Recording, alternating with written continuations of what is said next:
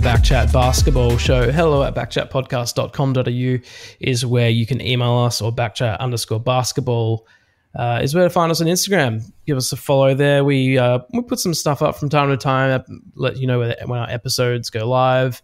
You can send us messages there. People have been doing that, asking us questions ahead of tonight's episode. We are a bit late, and if you do follow us on Instagram, you would have seen that I did tell everyone that we are going to be recording this late after the NBL Grand Final. Because, Ben, if we just did a show, 3 hours ago like we usually would, no one's going to listen to it because it would be out of date very quickly. No, we took a risk here, didn't we? We delayed to make sure that we can get in, watch the NBL Grand Final Game 5, and I dare say we're probably the first podcast in the country to be recording about the game. And we were rewarded, weren't we? What a great game. It's we're talking about it off air that New Zealand will be kicking themselves, but you're right. Good executive call from your end to delay, and let's get into what was an amazing end to the season. It's what I do as the executive here on the show. So we have podcasts coming out every Wednesday. Tonight, a bit later, you might listen to this on a Thursday, but that's fine. We talk about NBA, we talk about NBL. Tonight, we don't really have much to talk about with NBA stuff because the NBL Grand Final was just finished. Game 5, the Sydney Kings are the 2023 NBL champions. The best team all season one, and now they get to just keep talking, and rightfully so. They are the best team in the league. Well, what's your initial reaction? You're not a fan of the Sydney Kings and some of the talk that they have been, what's the right word, propagating into the media over the past couple of months. What's your initial reaction to someone that I think wanted the Kings to lose? How are you feeling right now? No, I didn't. No. Let's just make it very clear. I didn't want the Kings to lose. All I wanted was a close series, and that's exactly what we got. I did say that before. I wanted it to go to Game 5, and then whoever won that couldn't care because no horse in the race. And to be honest, I did used to work at the Perth Wildcats, and I've been a Perth guy all my life, Perth Wildcats fan all my life. But now, probably the last 2-3 seasons, I want to say 2 seasons, but then that just sounds like I'm jumping off the bandwagon because they haven't made the finals. But legitimately in the last 2 seasons or so, as I'm sort of more involved in sports media stuff, it's too hard to be a fan of a team and cover that stuff. So I like the Wildcats. I have friends there, so I want them to do well. But so I wasn't against Sydney to win. I just wanted it close. So isn't it funny how working in the space turns us into anti-fans, doesn't it? I remember being young and all this fandom, and it just kills it away. And I'm a bit like you. I feel like an old man in the corner with a basketball flag waving in the air, basketball won tonight. Go but team. It kind of did. Exactly. Go team NBL, which makes us sound like shields for the NBL, which is enough of. But again, I did think of you when I saw Paul Smith jumping up and down like a madman on the sidelines. Did you see our friend Paul going nuts after the game? Yeah, very, very happy man sitting next to Andrew Bogut and Luke Longley, the ownership team there at the Sydney Kings. I'm stoked. I mean, when people win stuff and you see the joy, you're happy for them. I don't dislike anyone after just be angry that someone was happy. And I did message Paul today and just said, look, good luck tonight and enjoy the moment and revel in. And then I messaged him before just telling him to revel in it. And I know he likes to do a bit of talking, so now he can go. I hope he tweets like crazy, talks in the media, and just goes crazy with it. That's some elite level parenting skills there. Some nice motivational talk the morning of the game and a nice little pep talk after the fact. And again, this sounds a bit corny, doesn't it? But it feels rewarding because they were challenged. We were speaking before we started that with 7 minutes left, it looked like New Zealand were going to pull off a massive upset. Yep. And again, not to sound like Mr. Cliche, but the Kings proved why they're champions, finishing the game on that 18-3 run. Cooks, who had an amazing week over the past week getting his NBA contract, was pretty bad in the first half. Yeah. But he wasn't impacting the game. His defense wasn't there and nothing really was going right. But from the midpoint of the second quarter, he turned it on. He got them back in the game. And even that said, when he checked out and he had the foul trouble at the end, I thought New Zealand had the game won, but some good finishing moves from Justin Simon. And again, an 18-3 run to win a championship in the last quarter of the season, that is as good as it gets, isn't it? You can't really ask for much more, like you said before, from a basketball fan going to the last minute of the last game. And I think it's probably even good for the sport, taking a bit of a step back and having that meta conversation. You need teams that become super teams that everyone can start to hate collectively. And you need teams to win to do that. And the Kings are slowly becoming that Golden State Warriors-esque side of the NBL. They're the biggest market. They've got the most money. They've got the best players. I even saw during the week that they're trying to target McDowell White in the offseason to bring him across. Right. And the fact that those rumours are already starting in the moments before and after them win a championship, really shows where they are off the court as a team. And again, they've just franked that again with a tremendous game this afternoon. And yeah, winning game 5 at home like that, good on them for getting that across the line. Yeah, of course. The New Zealand Breakers, like really, really awesome work from them. They're a really solid team. Their imports were probably maybe the best import lineup in the league. After the last couple of years of what they've gone through with basically not being in their own country for an entire season and quarantining and things like that, for them to be able to come back and do what they did this season is a really awesome thing to see. And I think that's maybe part of why, if any part of me wanted one team to win, was to see New Zealand win, was like a payoff for all of the sacrifice and all of the hustle that they've had in the last little while. And, you know, I just think, as I said before, the best team won. New Zealand weren't able to get it done in the same way that I guess the question marks around their team where they couldn't score when they needed to at times. They were elite defensively, but, you know, on the other end of the court, there was a lot of, like I said, question marks. And we saw that definitely in this game. It was very low scoring in the first half. Was it 34 to 32 or something? Yeah, they're in the 30s. And both teams, I think Sydney had 11 points in the first quarter. New Zealand had 10 or 11 points in the second term. Yeah. And you're spot on that down the second half especially, Sydney was able to get into the paint, attack the rim. Yeah. Xavier Cook's got that going. Justin Simon was able to get to the rim, and get some easy buckets and get to the free throw line. Whereas you're right, the Breakers were hit and miss from three, that when the three balls came, and they came in spurts, there were a couple early, there were a couple to start the fourth quarter, it looked like they were 1 or 2 baskets away from really putting that lead out to double figures and making it a match-winning lead.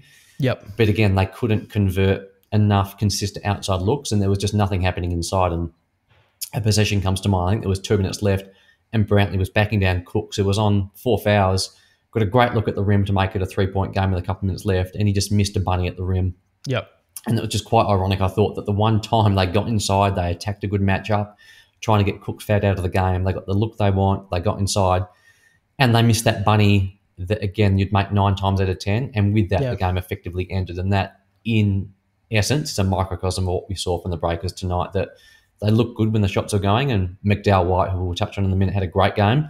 Yep. But when he wasn't creating, they struggled to find looks, and without that, they weren't able to keep up, which is a pretty crazy thing to say, considering the game finished in the 70s. Yeah. But even then, New Zealand couldn't keep up with what Sydney was able to do attacking the free throw line in the second half.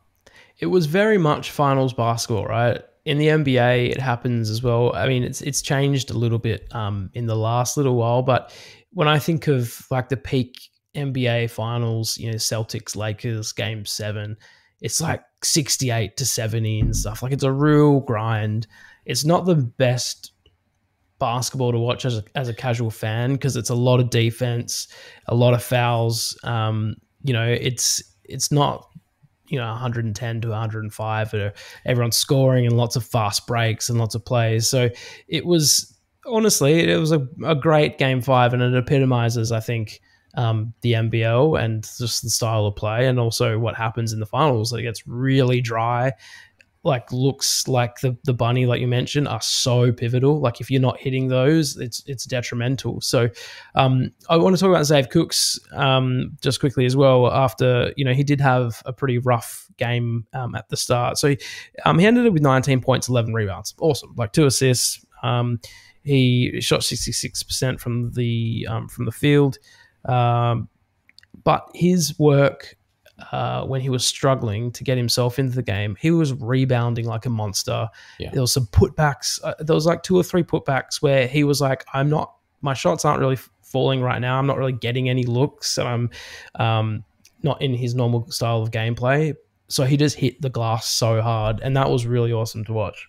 I think it's a very good point. I was going through my notes just then, and I made a comment watching the game that he was just grinding out possessions, consistent winning possessions. And you're right, his shot wasn't falling early, so it wasn't a case of scoring the ball, but he was getting rebounds and getting into his defensive stance and just finding his way into the game that way. And then midway through the second quarter, that turned slightly, because you could see there was a bucket where he finally got inside, he was able to get his finger roll going, get on the board, and started attacking the paint.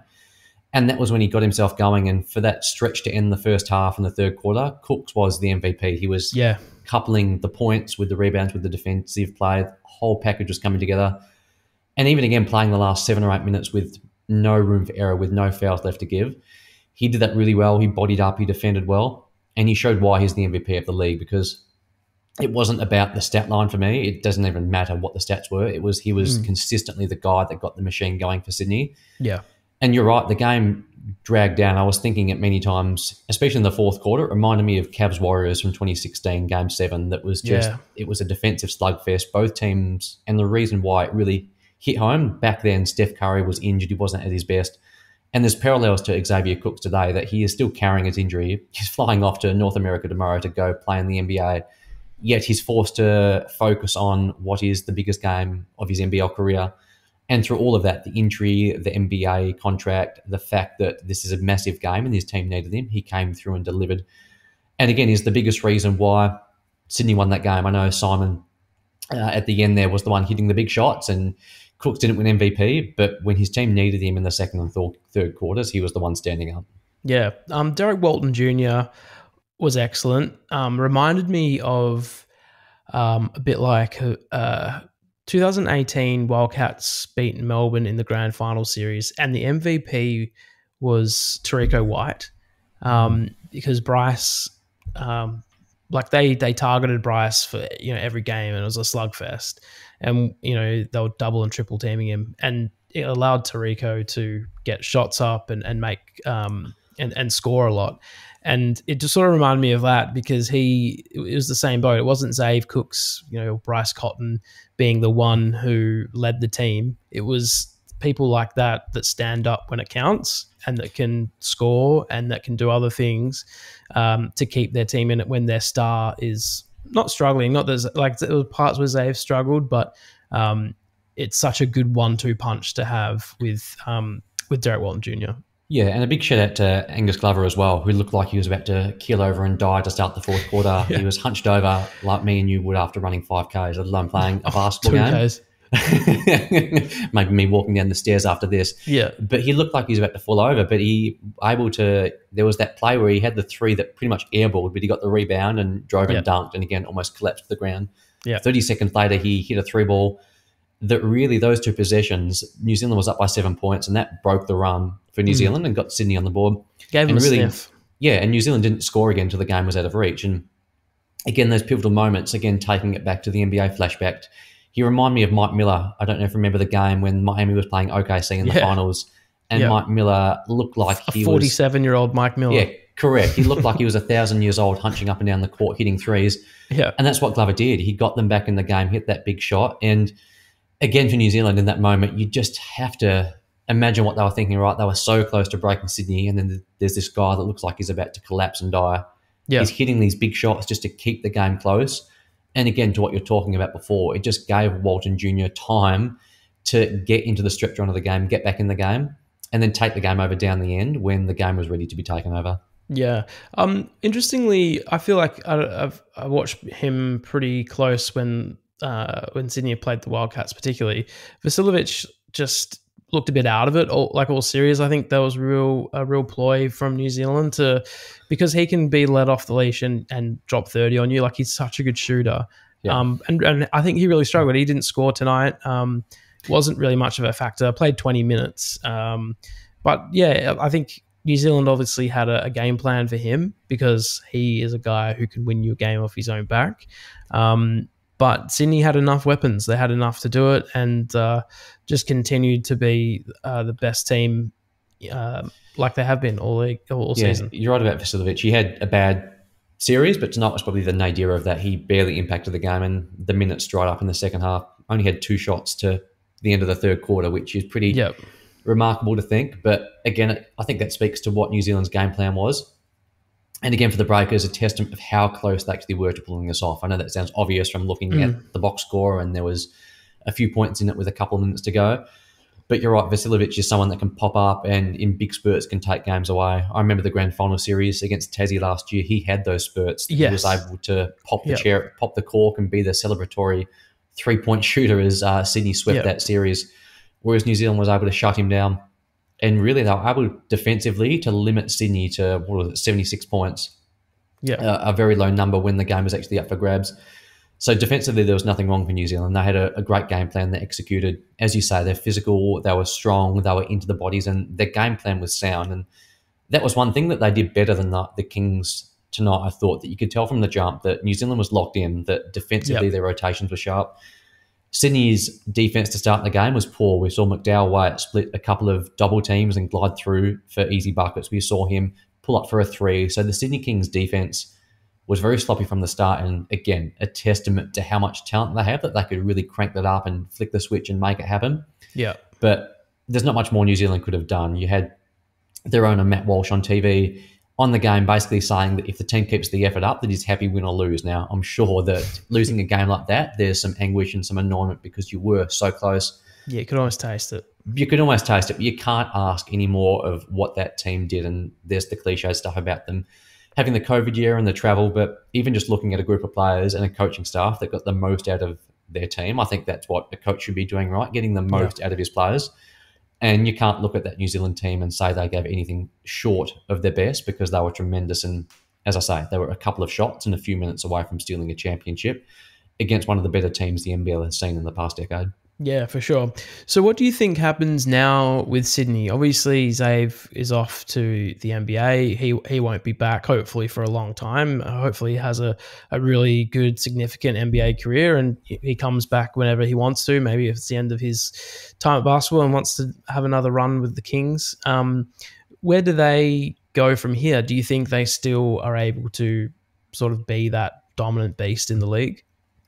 It's a good question, right? And they're in a very similar spot to where Melbourne United was last year, that Melbourne United obviously lost Landale over to the NBA and their talent got drained a bit more collectively. And I think as well with Sydney, Chase Buford's one to look at, because if we're being objective about it, he's got nothing left to accomplish in Australia. He's come down here 2 years, 2 championships.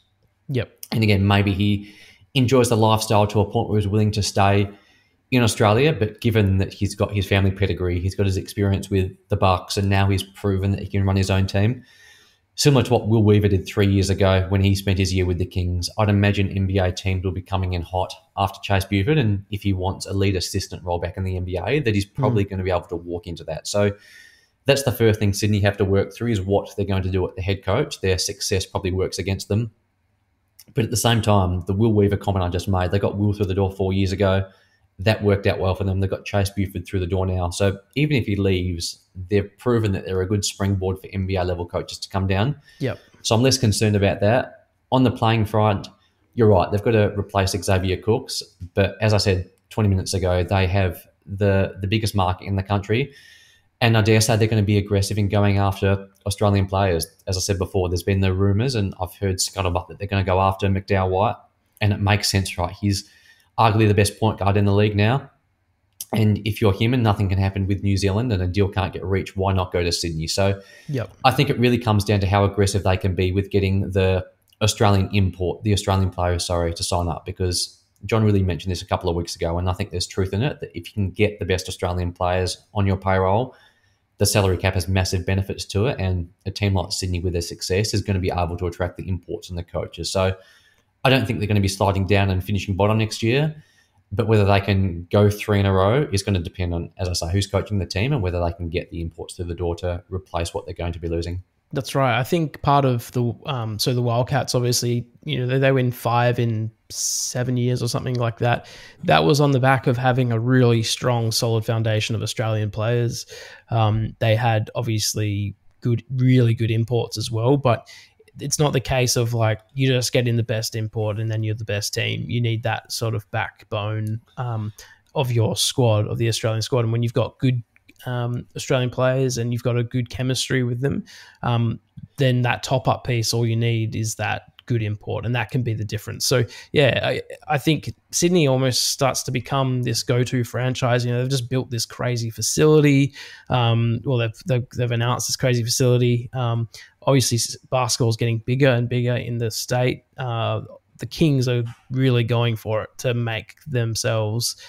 They're never going to compete with the NRL, but they're doing whatever they can to make a splash in the state. So, yeah, they'll be a destination for sure. And we've seen already players in the league not being re-signed, or mutual contracts not being agreed upon. So the free agency period will be very interesting, and obviously we'll keep covering that. What about I did hear something about Southeast Melbourne and their link to Trevor Gleeson. I know that was. I think I also heard like, it's not going to happen. But if Nick Nurse, and there's a lot of ifs here, but if Nick Nurse is sort of taken out from Toronto, there's some rumblings that maybe they're not super stoked with where the team's at with Nick. If Nick's gone, obviously Trev gets, he may get picked up by another team, but chances are that Trev is out of the NBA too. Do you think that's a possibility? Do you think Trev makes his way back to? I'm sure any team would have him. It's a very good comment. I've always assumed that Trev's going to end up back in the NBL in some capacity. And I hadn't thought about what you just said about Nick Nurse in Toronto, because I've heard the same things as you, that if their season doesn't turn around, then just you can tell by the way the media cycle works in the US when there's been some leaks and some scuttlebutt. Yeah. It seems like Nurse is getting set up to be the scapegoat if things don't turn around in Toronto. And if that happens, then the challenge for Gleeson's going to be that's not going to be known until late or April. Now, maybe a team like the Phoenix is willing to wait an extra 6 weeks to name a coach, and the fact they haven't already maybe means there is that understanding in place that if things don't work out in Toronto, that Gleeson could be coming home. But again, it's also a big change, and I think sometimes we underestimate that. Gleeson's obviously got a family. He's got a situation that it's not just him coming back to Perth or Melbourne. He's got a few deeper things to think about than basketball. Even again, maybe he could be a fit for the Sydney Kings, now that I'm speaking this out loud, that if Buford goes back to the US, then again, seamlessly that works, right? Because you've got the most successful coach of the past decade going to what is now the biggest team in the NBL, needing a new coach. So maybe not even the Phoenix, maybe Sydney would be the landing spot if there is desire for Gleeson to come home. Because if I was him, I'd much rather tag up with our mate Paul Smith than come down to a Phoenix side that's been a bit hit and miss front office-wise over the past 5 years. Well, there you go. Ben Mallis, just breaking news that Trevor Gleeson will be the next head coach of the Sydney Kings. Well, message that to Olgun. I'm sure he needs some help and some tips breaking some news. That's good. So with the Perth Wildcats, there's another question mark there. Obviously, there's some players that are, linked to, there's rumblings that the certain players aren't going to be around next year. So names like Mitch Norton, perhaps, or Todd Blanchfield, they're not, signed on the line to be staying at the Wildcats. So there are question marks for them too. And that's that Australian talent that we were just talking about. That would be a really interesting one to see. Our players, there used to be this lure and this sort of aura about the Perth Wildcats with so much success. And I think the last couple of years have shown maybe they're not, absolutely bulletproof. And, if an athlete, a player, especially maybe it might be more of a veteran player, goes, well, there's no real chance of winning there at the moment. Like they've lost they've lost that shine. So I do wonder how that comes into play when it comes to recruitment for the Perth Wildcats. Yeah, I think it's less the Wildcats falling back and more the rest of the league elevating around the Wildcats. Because again, 5 years ago, if you were looking to the NBL and you wanted a successful team with a stable front office, with a stable coach, a winning coacher, and a platform for the NBA, there were only a couple of franchises in Australia that had all those things ticked. Whereas now, the rest of the league is elevating. Obviously, Sydney's more there. Options. Melbourne United's there. For what I just said about the Phoenix, they're there.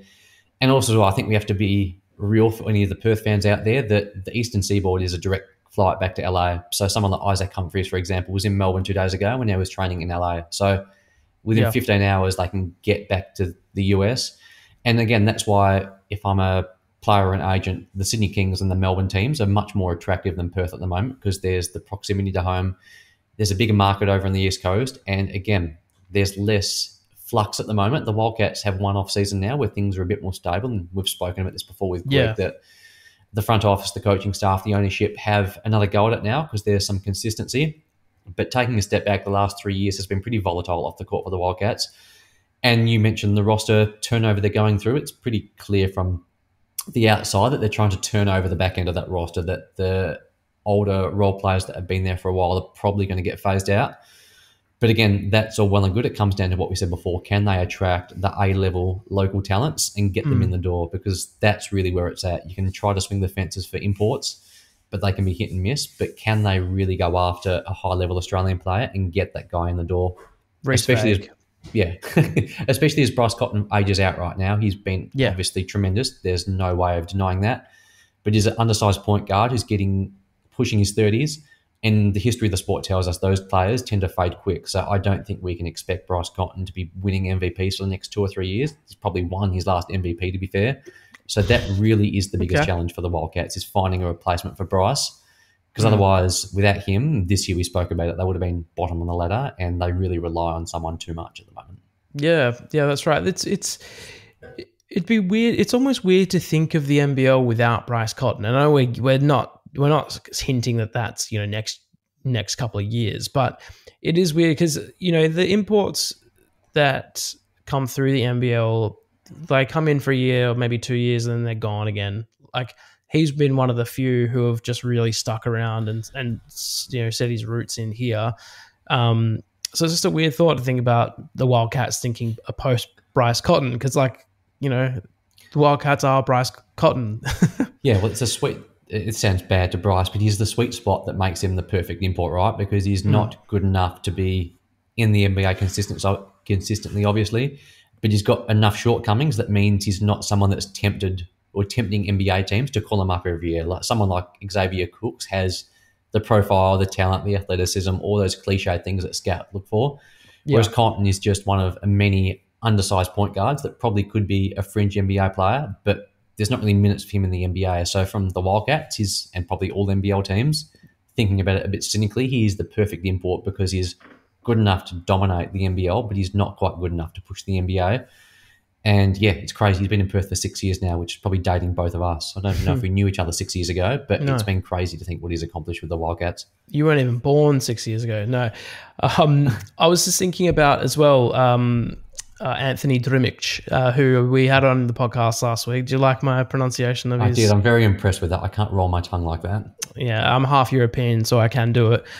We had him on the podcast last week, and if you're listening to this now, go back and have a listen. It's a really interesting interview, hearing about his sort of journey. And he's the second all-time leading scorer at Boise State University, just shy of the all-time leading scorer by 2 points. And said in the interview that he was jacking up threes in the last minute of his final game there in the hopes that he would become the all-time leading scorer, but couldn't quite get it done.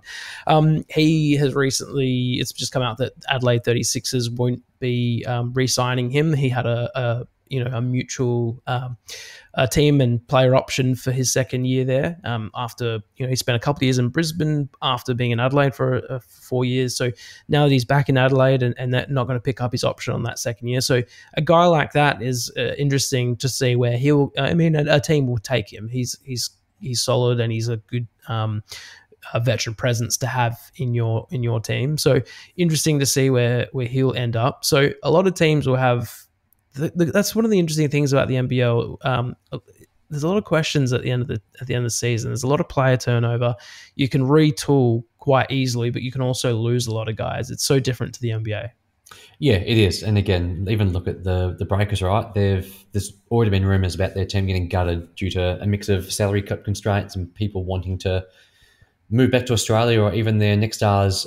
I forget the guy's name. It doesn't come to mind right now. He's going to get drafted by the NBA in a couple of months. So that team that we've just been praising for the past half an hour, that came so close to one of the greatest championships in the history of the sport, might get gutted over the next month, and it's things that are completely out of their control. You mentioned off air about like how do contracts work in the NBL and how is that system set up, and it's just set up for movement because again, you've got a transient league where players are trying to push up and get into the league at the bottom end. And then at the top end, you've got players that are trying to explode out. And again, McDowell White's someone that can probably go get a contract in Europe now who wants it. Yeah. It just depends, what does he want for his life? Does he want to live in Australia? Does he want to live in Europe? Or does he want to get onto the G League circuit, which is its own craziness? But there are options now that extend to these players over and above the NBL. Yeah. One more thing before we get to a couple of questions that have come through. Melbourne United's an interesting one as well. They've always just seemed to be quite a dominant team, and this year obviously they missed the playoffs by the narrowest, like you couldn't get a narrower margin, or actually you probably could mathematically, but they just missed out.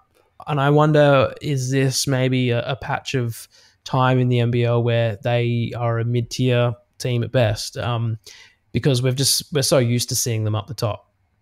Yeah, well, I think the bigger conversation there is that you've got a league where you had this year 2 teams at the top and 2 down the bottom and 6 were mid-tier. So I think it just shows that if you can get, like the Kings and the Breakers did, your rosters right and make them click, you can elevate from the pack easily enough because there's not great teams. But at the same time, there is also a pretty fat belly to the league at the moment. That again, the what we said about the Wildcats applies to United, and then you've got teams like Adelaide and Brisbane who have been perennially unable to put winners out there. So I do think Melbourne will bounce back pretty quickly. They're an attractive place, as I said, for imports and local players to come back to. But it just shows that if you don't have that one blue chip local player, the history of the league is telling us now. It used to be imports, but now it's transitioning to blue chip Australian players that you can really circumvent the salary cap for and get them in the door. That seems to be driving success. Yep. That's what Melbourne needs. And Chris Goulding, pretty similar to Bryce Cotton, actually, that they're aging out of the players they were through no fault of their own, but time moves on. So United have the same problem the Wildcats have. They need to find that next guy that can elevate their program for the next 2 years. Without that person, they'll be an average team. But if they can plug someone in over the off-season, then they'll be able to climb up pretty quickly, I think, and be pushing Sydney to reclaim their title. All right, let's go to a couple of questions that were sent in. One was an email at hello@backchatpodcast.com.au, and one was an Instagram message. I screenshotted them and I've lost them. Oh, here we go. Let's go to this first one here, sent in from Brody on Instagram. Are Chase Buford's antics career-limiting moves or the signs of a passionate coach? So obviously in the lead up, and we sort of forgot to talk about this in the lead up to Game 5, there were comments from both sides. One, Buford sort of talking about the physicality of the Breakers and how much, maybe they're playing a bit more physical than basketball is used to. And then you had the New Zealand Breakers CEO, owner, talking about the umpire officials, giving more calls to the King. So there's a lot of talk. But let's talk about Chase Buford. And obviously he stormed out of a press conference after Game 4 after he was asked about the physicality. What are your thoughts on Buford? Obviously he's an incredible coach, but what about all that stuff? Yeah, look, it's petulant, isn't it, that he acted like a sport child on Sunday afternoon when he lost his game. To answer the question, it's definitely not a career-limiting move. The way I describe it is it's an NBA coach-savvy move that, like it or loathe it, it's a playbook out of the best coaches in the NBA. Steve Kerr chucks a tantrum every now and again. I remember Chase Buford's dad has run the Spurs in San Antonio for 30 years. And you look at Greg Popovich on the sidelines there. He's prone to chucking a good tantrum, as is Phil Jackson. So again, these American coaches have a different mindset to what we're used to down in Australia. That, as funny as it sounds, storming out of a press conference and berating the officials is seen as a strategic move to get the officials to reward you in the next game. So it's confronting. It's not the way that I'm sure you're teaching your children to behave, but in the NBA ecosystem, it's almost encouraged, which can be a strange thing. So no, I don't think it's going to limit his career in a funny way. No. I think it might actually make some NBA franchises laugh and gain his attention, and they'll probably assume that there's an issue with the Australian media, which, well, to be fair, there probably is, over blaming Chase Buford for storming out like a sport child. Yeah, well, like you said, clever move. And Buford's a coach. Coaches are basically chess players with real people on a basketball court. Everything they do for a reason. Some coaches are better than others at doing it, but he's not just having a tantrum and leaving thinking, I'm upset. Like there is with both coaches, the New Zealand Breakers coach as well said things. They've both been fined this series over comments being made.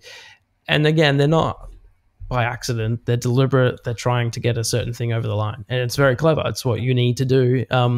It's not a win at all cost thing. I don't think they're trying to cheat, but it's like you need to put everything in place you can to win as many games as possible. Yeah, and I think we have to put things in perspective here. He walked out of a press conference. It just made me think, do you see Fred VanVleet's rant over the weekend? Oh, yeah. Yeah. So that is next level. Obviously, calling that happens out specific referees and calling them F words and stuff.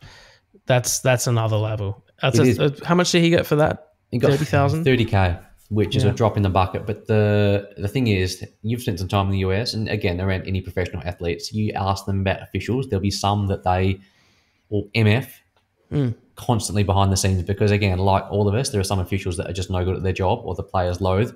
And sometimes that forms its way into the public discourse. And I think for people that are doing what we do, and I'm sure our listeners, it's actually good hearing these coaches speak their mind. And Fred VanVleet, we're all saying it at home. Correct. If he hates an official, say it. If Chase Buford is sick of the silly questions that are coming his way from the Australian media, say it. Probably don't stand up and storm out. But again, I think it's better than having some of the football coaches that we know and love that just play that defensive bat shot with every question and don't say anything. I'd much rather have these coaches giving us some personality Some and Luke letting us know what Beveridge they about really you. think. Yeah. One more question. This is from James. Send it through on email. There's a big question around NBL contracts. I'll save this one for Greg because it's a little above us, above our pay grade. But he did say this. Another thing: do players have NBA clauses in their contracts? I.e., Xavier Cooks just signed to the NBA from the NBL. Could his contract have had something in it that meant the Kings and Cooks would mutually part ways in the event of an NBA offer? Thanks, guys. Your loyal Jack Jumper Nuffy, James.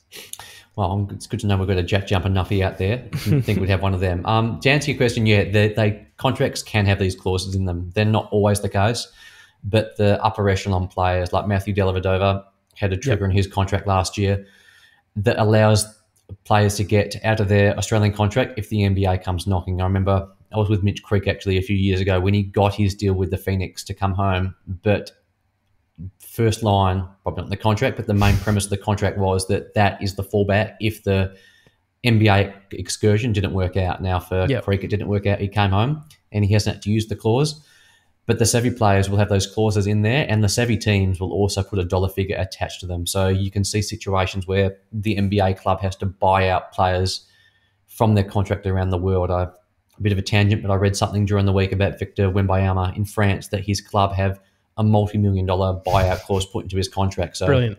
When he gets drafted, obviously they're going to lose this player that's been propping up their franchise for a year, but he was never going to be there long-term anyway, and they can collect some money on the way. So Xavier Cooks leaving Sydney is a win-win because Sydney get to promote their club, they're going to get paid out, and Cooks are going to get to live his dream. So, the good player agents, and there are only one or two that rule the NBL, will make sure their players have NBA clauses in them so they can get out as needed. Of course, and definitely with Zave and the NBA, and the Sydney Kings, is that the Sydney Kings now literally have a mole at the NBA. Like anytime Zave hears of a guy like maybe on the outer and is like, oh, what's it like playing in Australia? He'd be like, mate, go play for the Kings. They look after you. You know, they're champions. Like they've got a walking advertisement for any players that are on the fringe of being in the league that potentially looking for a sea change and want to come to Australia. They've got a guy that's just going to feed them. He's not going to go, oh yeah, go to the NBL and play anywhere you want. Like he's just going to promote the Kings. It's a very good deal for the Sydney Kings. It is, and even just I'm scrolling through Twitter here because Xavier Cooks' agent is Daniel Moldonovan, who, from looking at a photo on Twitter, represents 7 players on the Kings. So half of the Kings roster is warehoused by one player agency, and Moldonovan's agency is part of Octagon now, which listeners probably don't know this, but that's the global brand that represents Steph Curry, Bam Adebayo, and a whole suite of NBA level all-stars and superstars. And obviously they're not going to be coming down to the NBL.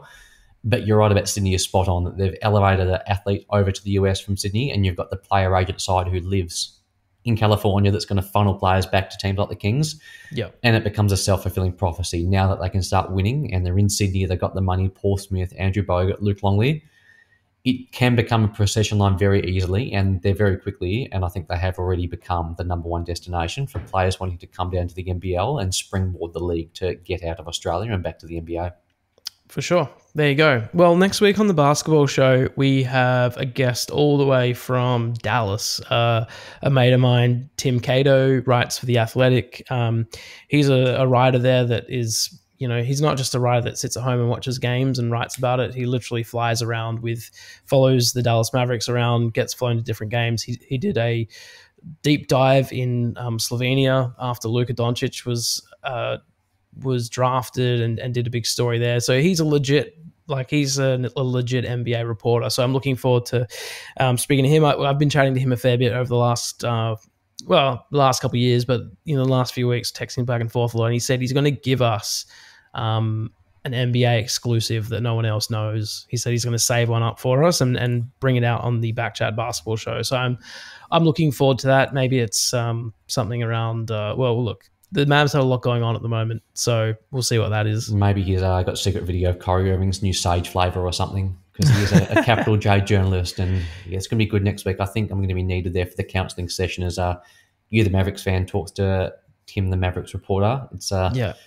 Yeah, Only a that's sight right. next week. Hopefully your Mavs can get Luka back and start winning some games because it's not looking too flash hot at the moment. For sure. That's all right. Get us in the play-in. We'll be champions. No problem at all. Congratulations to the Sydney Kings, the most deserving team to win this year. They were the most dominant, the best team, had the best player in the league, brilliant coach. And look, we'll see what happens next year in the NBL. We're going to continue to talk about the NBL because now all the fun stuff happens. All the trades and player signings, who goes where, who isn't returning to clubs. So we'll be following that and doing lots of, now that the league's finished, we've got a list of guys that are going to come on to the show to chat now that they've got a bit more extra time. A lot of players from all across the country. So really looking forward to getting into some of that. And of course, we'll chat NBA. At some point, we'll call it the end of the season and we'll have a break, but we're going to keep powering through. BackChat_basketball on Instagram. Give us a follow there.